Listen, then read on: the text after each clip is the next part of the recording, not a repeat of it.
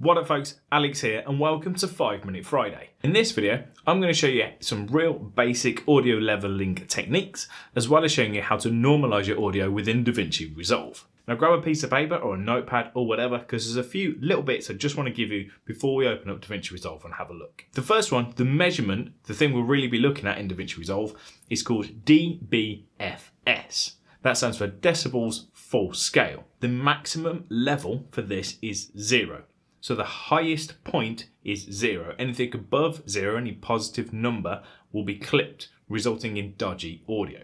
So everything is done in a minus or a negative number. Now some ballpark figures for you. These aren't set in stone, you can absolutely tweak them, but just rough ideas for you to get going. Voiceover, talking, stuff like this, -10 is a good ballpark figure.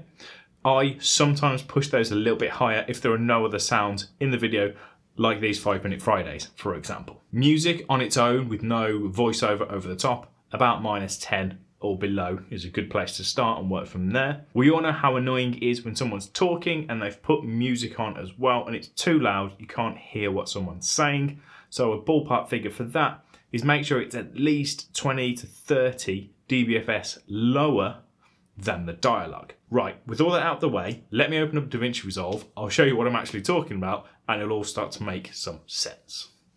So here we are in Davinci Resolve, and as you can see, I've already got a project set up here.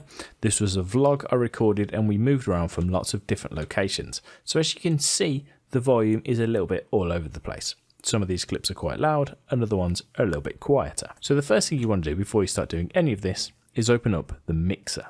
So in the top right hand corner, you should see mixer. Give that a click and your mixer will open on the right hand side.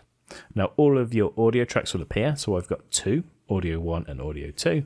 So I can see audio 1 and audio 2 here. Now this is where those figures I mentioned at the beginning start to come into play, because this meter here, this is your dBFS. So if I just move my playhead here and hit play, you can see the volume. So it's actually just going into the red. It's going up to about -5, which generally is a little bit loud for just plain dialogue. So I need to lower that bit. Whereas this one here, if I hit play, this is me talking, but it's much, much quieter. It's down in the -12, -15 range. That's maybe just a tiny bit too quiet. So we just need to adjust these so they're all roughly the same. We could adjust them independently, but that can take a long time. So we just want to normalize everything on that track. So to do so, just click your mouse, drag like so to highlight everything, and then right click and click on Normalize Audio Levels. And this little box will appear.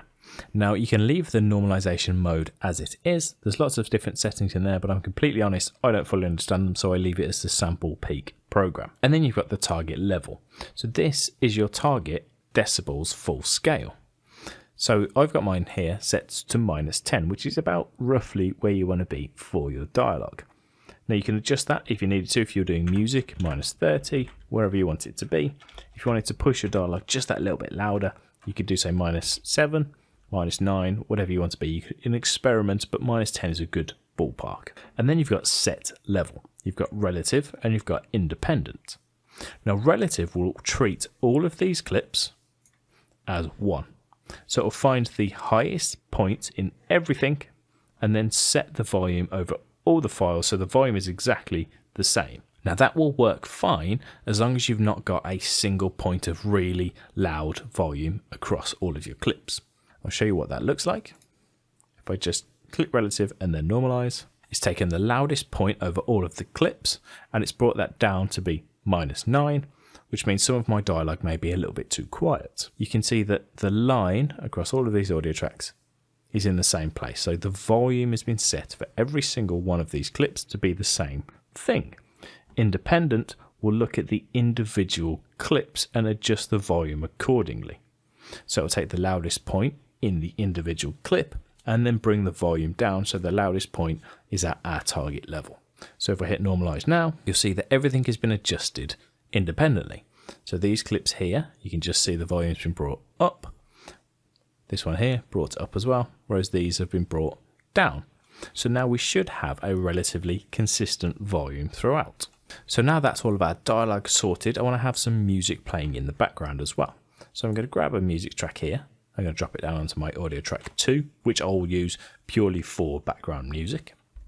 And if we hit play, we can have a look at our meters here. And our dialogue is about -10, but our music is peaking right up here, -1, -2, -5. Either way, it's way too loud, it's way louder than our dialogue, so we need to bring the volume down. Now we could just grab this and bring it down like so, or adjust the volume within the clip volume in the inspector, but Audio 2 is only ever going to contain background music, so we can actually just adjust the volume of this entire track. We can give Audio 2 a click, and then adjust the volume up in the top right hand corner here, or the easier method, if we just hit play, we can see it peaking here. As I mentioned at the beginning, I want this to be about 20 dBFS less than my dialogue, which I set to -10. So I'm just going to bring this down. It's now peaking at about -10, so we're going to keep going. That's a little bit too far. I want it to be about -30. That looks more like it. And listening through my headphones, that sounds much better. Now we know that music is playing at a considerably lower volume than my dialogue, so it shouldn't be too distracting. And that's it. I hope that was useful. If it was, thumbs up. Any comments, feedback, positive or negative, make sure to put them down below. If you're new here, hit that subscribe button. Thank you for watching. Take care. I'll see you next time. Bye.